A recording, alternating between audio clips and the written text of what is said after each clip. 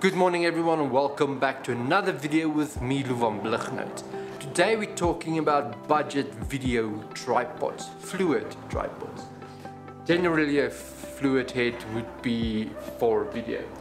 This is the Benro KH25N and in this kit you get the fluid head with the legs. Depending on where you are in your career or freelancing career or it's a side hustle, this might be a lot of money to fork out for a tripod. I remember buying this, I was kind of uncomfortable because it was a lot of money.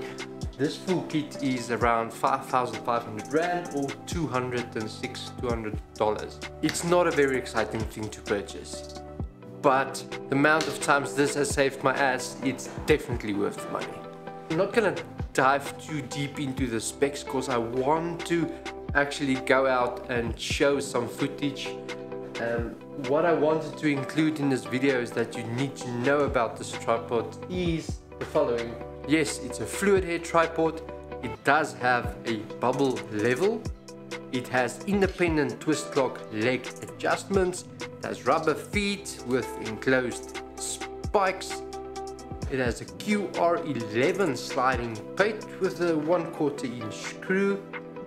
BS07 pan arm, and it actually can be loosened and moved to the left or to the right. It does come with a carrying case with a strap. The pan and tilt drag is fixed. Back tilt range is about -80 degrees. The bowl size is 60 millimeters. It doesn't convert to a monopod. The counterbalance is fixed as well. Maximum height is around 73 centimeters, which is about 61 inches, and the max payload capacity is 11 pounds or 5 kilograms. The main purpose of this video is to do actual video tests on pans and tilts, and I thought it best to do the following. I'm gonna do a pan and tilt with each of these three focal ranges, which is a 24mm, 100mm and a 200mm. I think that would give you a good idea on how the tripod performs. Just to be extra hard on this tripod, I'm going to turn off the image stabilizer on the lenses, and I also won't be using any warp stabilizers on the Vinci in post. So just a disclaimer, this is my first fluid head tripod I've ever owned. So I'm unable to compare it with anything in the same price range like the Manfrotto B3 version. I've never used that, so I can't compare it. Hence me doing the tests, giving you the footage so you can actually see how the tripod performs. Yes, I've used a lot of photo tripods and that's not even comparable at all, as can be seen from the following footage.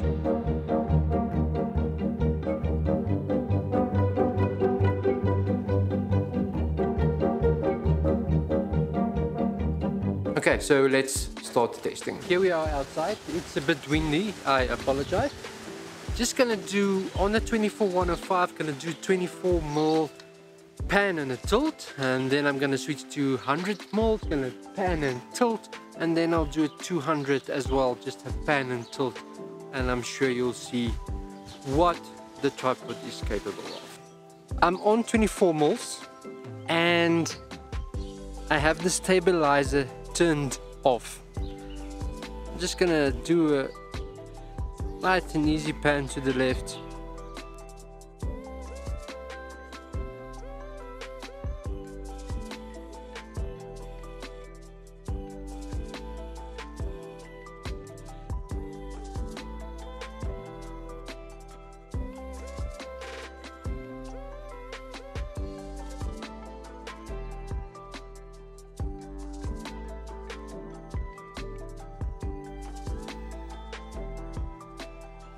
Then we can just do a slightly quicker pan to the right.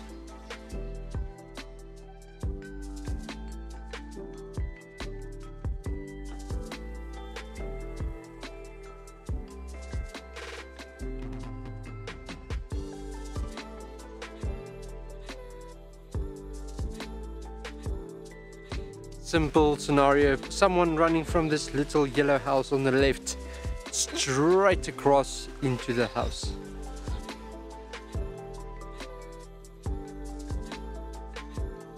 Okay, so now we're on 100 millimeters. You can see it's windy, but this tripod really handles it well.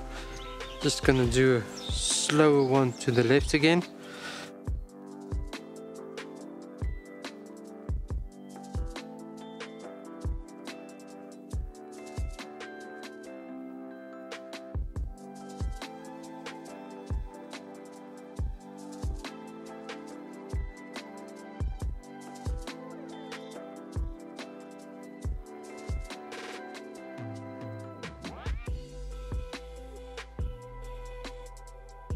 Quicker one to the right.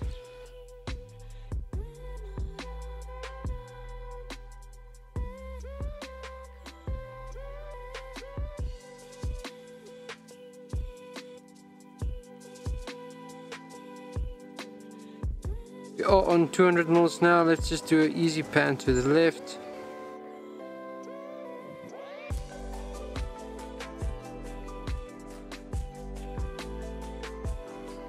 And as you are aware, on 200 mils, every slight jerky movement you do will be multiplied.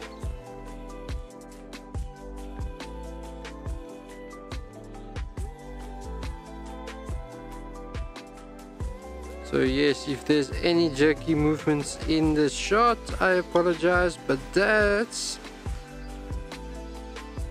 due to the operator and not the tripod. Let's do a fairly quicker one to the right now.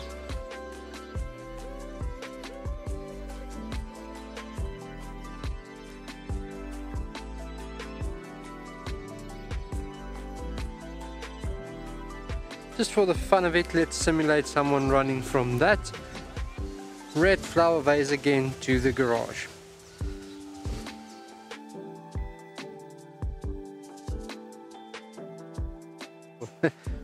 We'll now be doing a tilt downwards.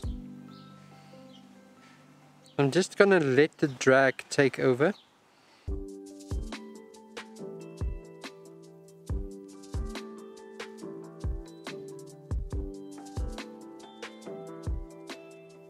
And then we can just do another tilt upwards.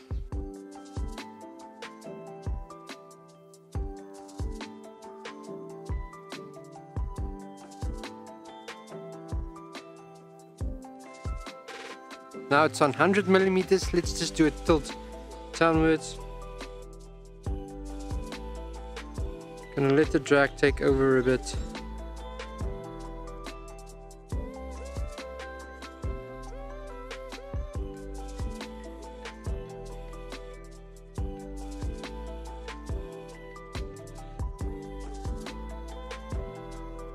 Tilt upwards.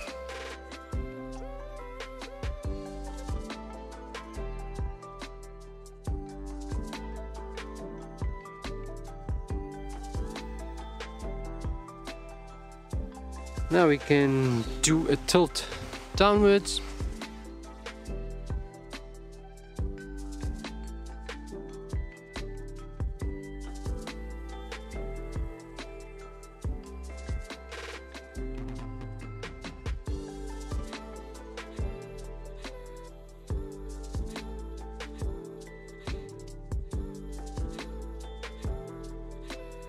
Do a tilt upwards.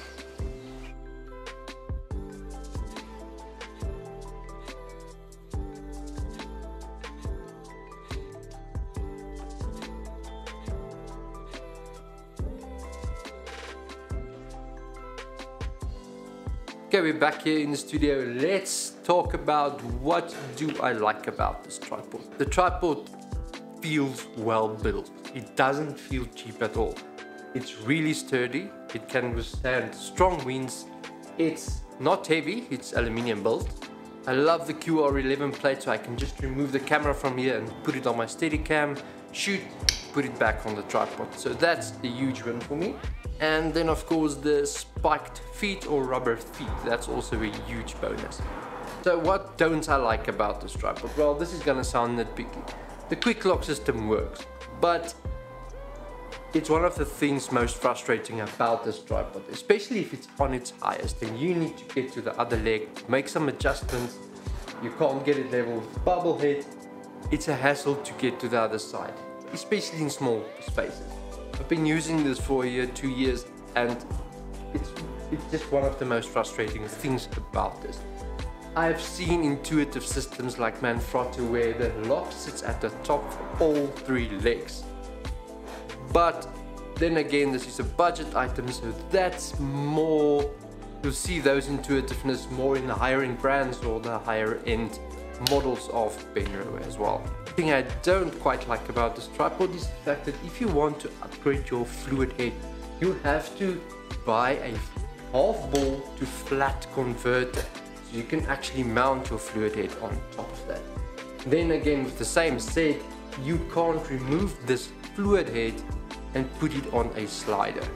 What you can do is you can mount the slider on the fluid head, then you'll have the fluid motion, but then again you'll need the fluid head for the motion on a slider. And if you wanted to go the route of putting your slider rails on the system, you can just go ahead and buy some magic arms to keep the slider rails sturdy. And that's it from me this week. So if you're in the market to purchase your first fluid head system, or even just to upgrade, and you have any questions, leave them in the comments below. I'll get back to you as soon as possible. If you found value from this video, don't forget to give it a like. If you'd like to see more content like this, don't forget to subscribe. Go out, go make it happen. I'll see you next week.